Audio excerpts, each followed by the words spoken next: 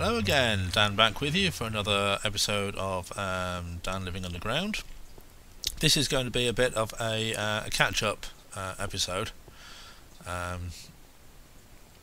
been playing quite a fair bit off camera the last few weeks, so in fact, I've not really played this game at all the last couple of weeks because I've been waiting for the week 7 snapshot wasn't really that brilliant, and the week 8 one's just come out, and what with 1.2 being around the corner, I've been kind of waiting a little bit for new updates in that.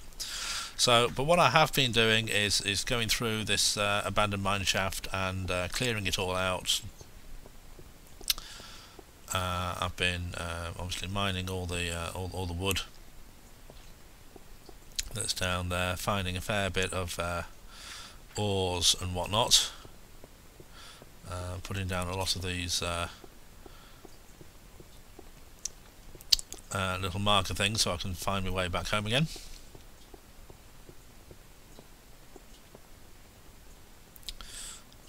Those, yes. Still not 100% clear because I can still hear, as you can hear there, there's still the occasional zombie and thing around. Not 100% sure where they're coming from, but it looks like there might be a little dark area down there that I've not explored yet. But on the whole, the area is kind of safe enough for me to explore, and I have done quite a bit of exploring down here. It wasn't all that interesting. As I say, there was the usual, the occasional mob. Just gathering, cutting down a lot of cobwebs, and just generally mining and clearing and just gathering resources for the sake of gathering resources.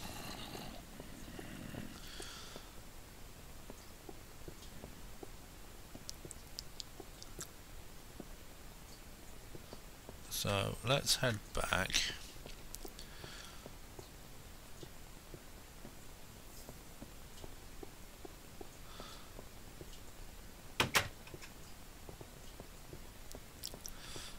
Heading off down in this direction, I found, I'll show you what I found in a second. That goes all the way up to the surface, and as you can see there's some sand up there. What I found down here was, I don't know if I can get down to the floor level down there, but I found basically a large ravine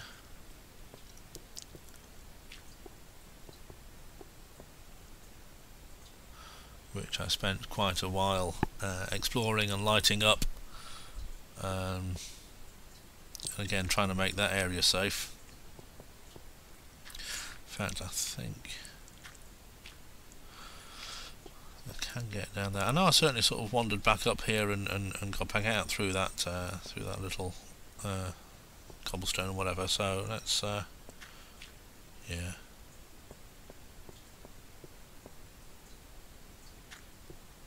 It goes off in all directions, this thing.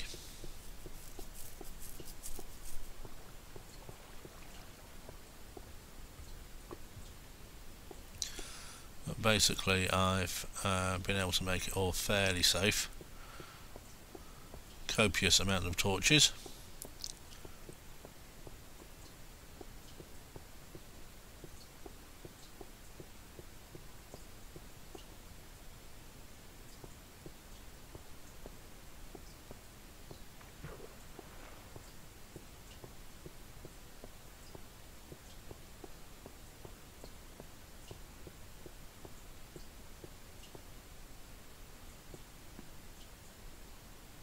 I'm trying to remember now how I got back out of there, but I do believe it was just sort of a case of going up here and then just jumping up and jumping across, and probably something like that. I never really.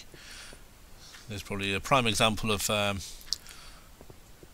functionality over form, in that I'll probably put up with, do whatever I can just to get from A to B, and not really bother too much about how nice it looks or whether it's actually looking really good at all. I just want to be able to get from A to B. So I think this just brings us out to the cave floor down from a slightly different angle. So quite a few caves and openings and whatever, quite a large area to explore that was. And I can never quite remember the way back, because that takes me back to the ravine. That's it, it's up there, yes.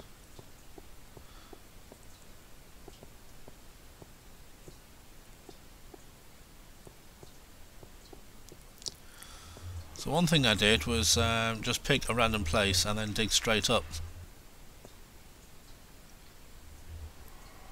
Straight up to the surface, see what we could find. And what I did find, when I get there,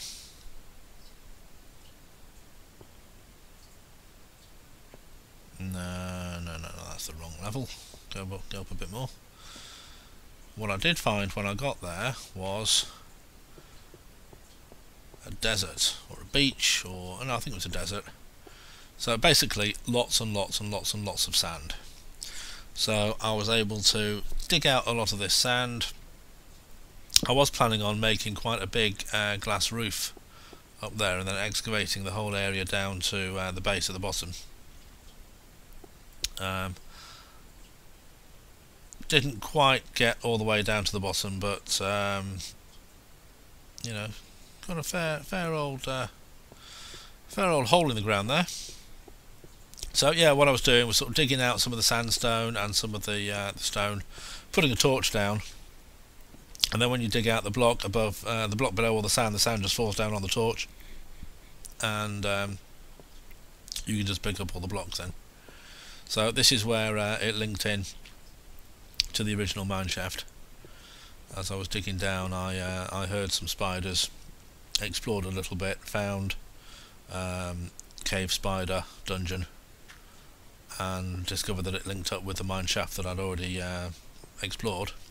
So this gave me another area, another starting point really to explore the mine shaft.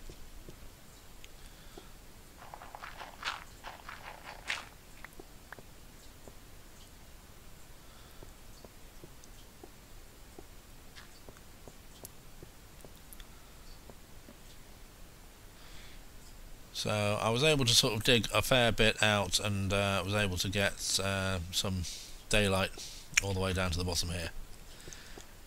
And down here is my mine, which I'm building just at the top of bedrock level. There's some bedrock just to prove it to you. So although there is, you do get the sort of bedrock void fog at this level, I've never found it to be a real big problem.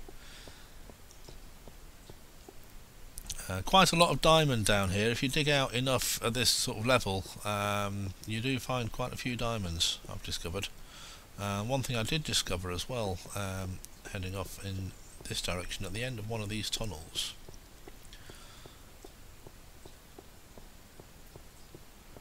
and this just gives you an idea of how far I do mine.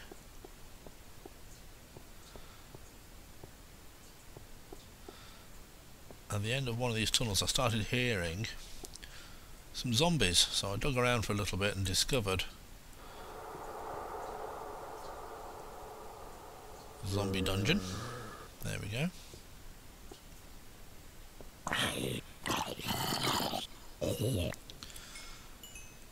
Another useful source of XP.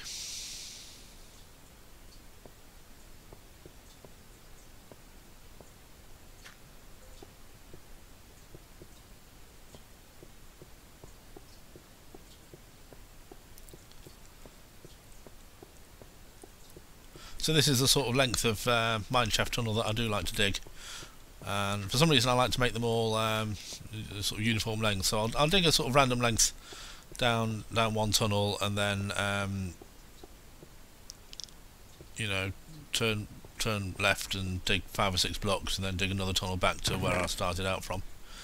So as you can see, I've got quite a few fences and a lot of wood, and yeah, melon seeds from the mine shaft.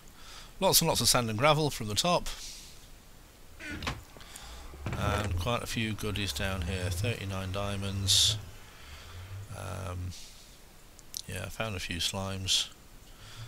Saw yeah, one or two endermen down there.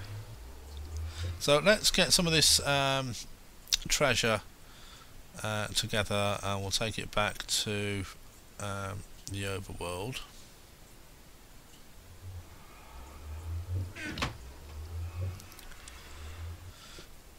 And we'll start sort of seeing where we're up to in terms of riches. As you can see here, I've built a little minecart track from one portal to the next.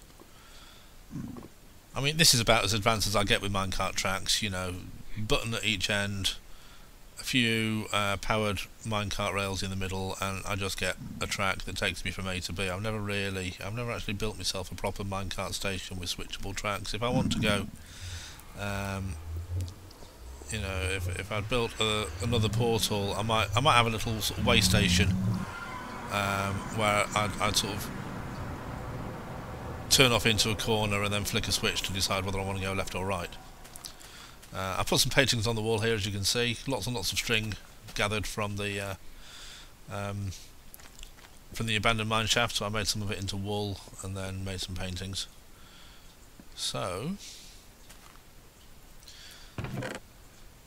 getting quite a few diamonds already up there. So let's do a bit of filing,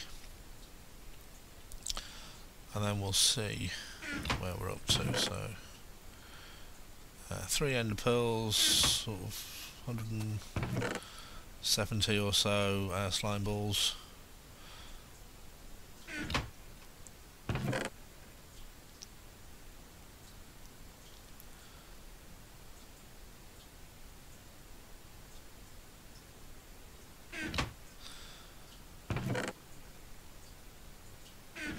I'm always a bit hodgepodge when I'm trying to put things away.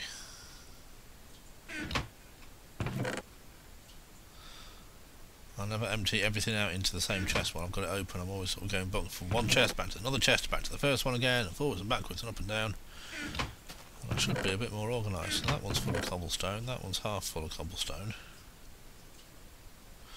I think the one in the nether is full of cobblestone as well, so...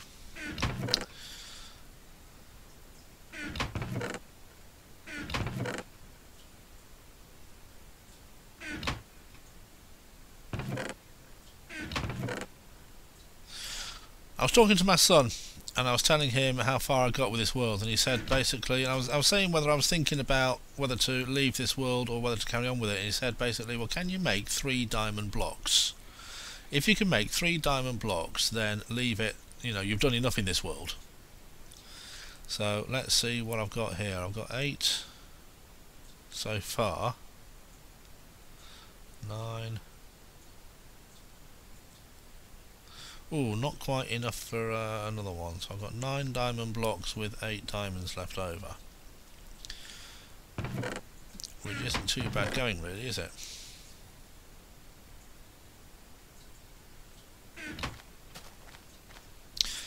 Right, yeah, let's head back and get some more stuff, and then we'll see what else we've got. Oh, hang on, down here first, let's just show you.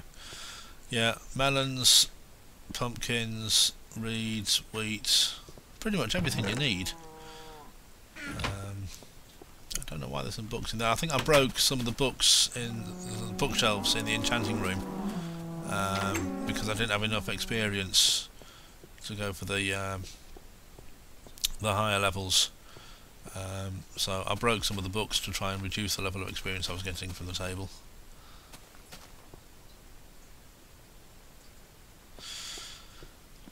So I've got the enchanting room set up. I've not really explored anything about potions. Potions don't really sort of interest me too much.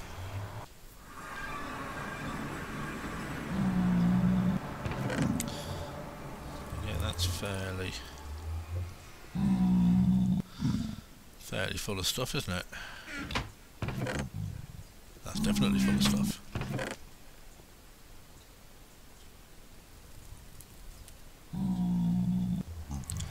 Take the obsidian back with me, why not? Meow.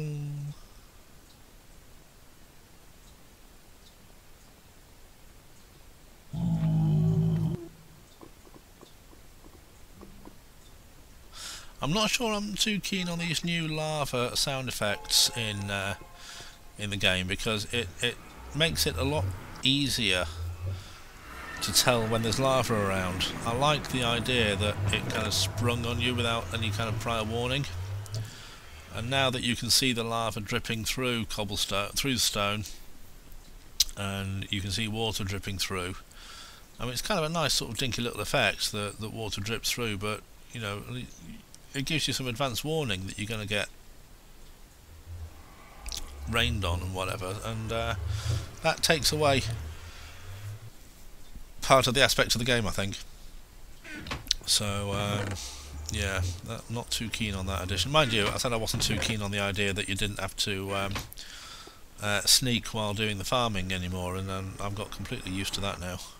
So, you know, people just get resistant to change, don't they? And there's a lot changing in the game at the moment. There's, as I say, there's version 1.2 is just around the corner, so there's going to be the new iron golem is introduced, and the villagers, and the new artificial intelligence. There's actually quite a lot of above ground stuff going on, as I say, with the jungles and the cats and everything else. So limiting myself to an underground world with all this new stuff being introduced into the game is not a terribly good idea at the moment. So that's another reason why I'm thinking about leaving this world behind and starting a brand new one. I'm not sure whether I'll film the new one, whether I'll make another Let's Play. I might do something where I film everything and show the whole lot in fast forward. I don't know how dizzying that's going to be.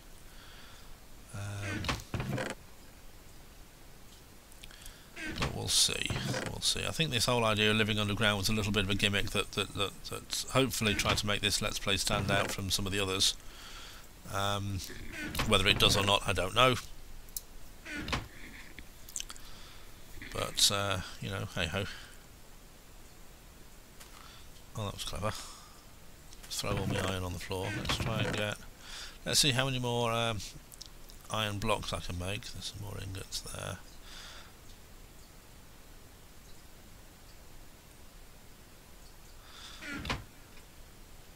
Right, there's plenty more iron there to be smelted.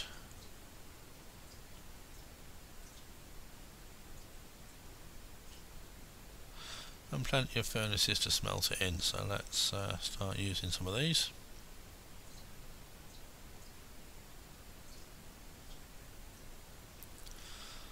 Let's see how much of this stuff I've got.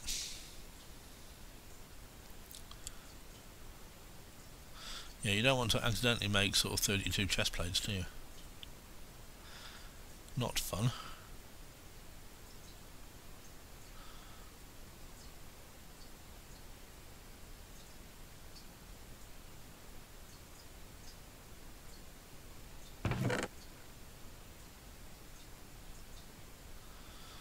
Yeah, let's see what we can do with the gold.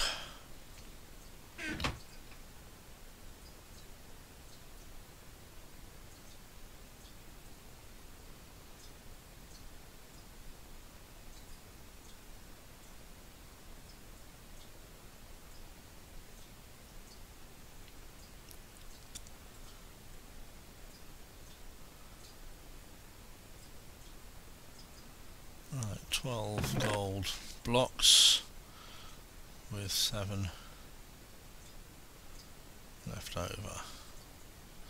Oh, some more of that I can smelt.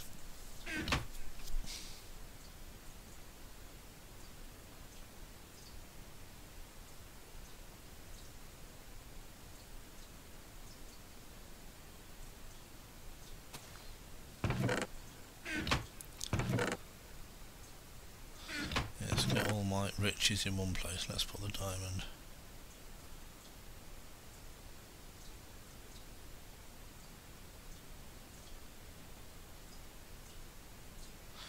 Get an awful lot of railway lines when clearing out mine shafts. Didn't really get a chance to use all of those, but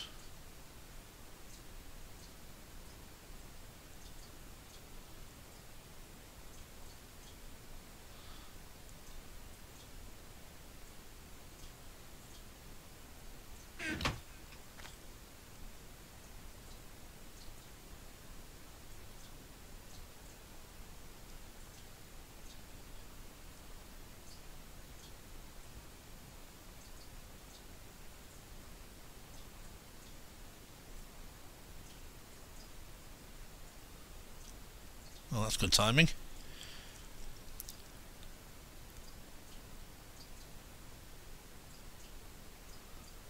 It's enough there for 2 gold, 2 iron blocks.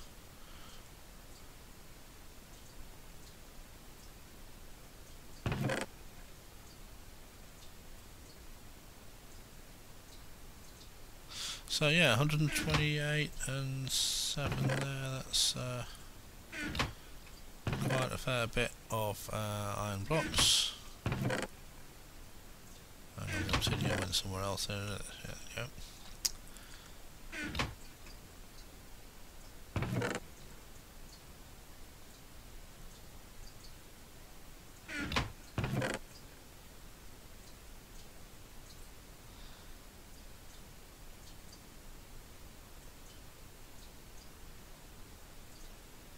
Yeah, let's put the torches in with the tools.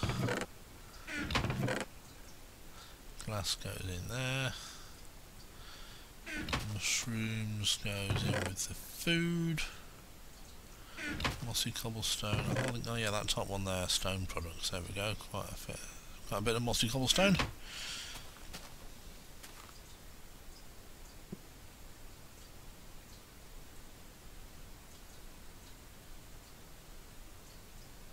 So they're all empty now.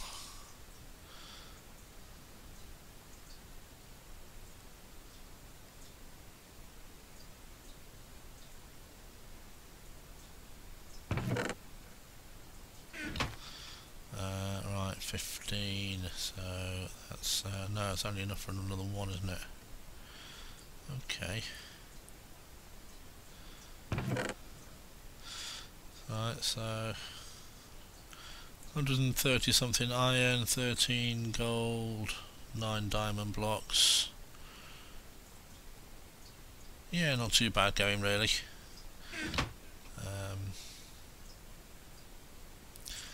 Let's see what else I've got.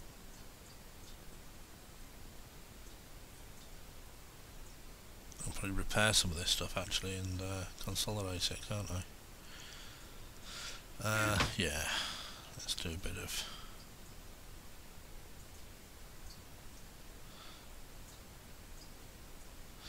tidying up.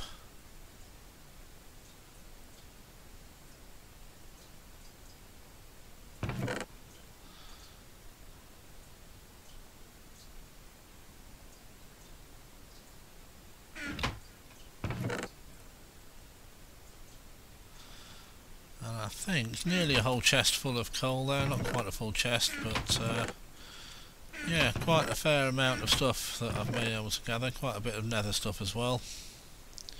23 glowstone blocks, yeah, lots and lots of glowstone dust. Managed to find some clay underneath the river, enough to make some bricks. Didn't really use the bricks very much, I don't think. Didn't use them for anything, but yeah, it's been fun. It has been fun playing this one. It's been posed me a few different challenges which I've not seen in encountered in previous games before, but I think I've overcome them. So whether I'll do another one or not, I don't know. But I think for this world, for now, I will bid farewell, and maybe I'll be back on another one. Bye for now.